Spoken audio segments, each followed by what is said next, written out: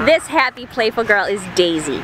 She is a 1-year-old lab mix, so she is still a young dog and definitely full of that young dog energy. She has found a squeaky toy and she's been having a lot of fun with that. We think Daisy would definitely do well in an active home, someone that has some toys that they can buy for her and just spend some time playing with her. Maybe teach her fetch or frisbee in a big backyard.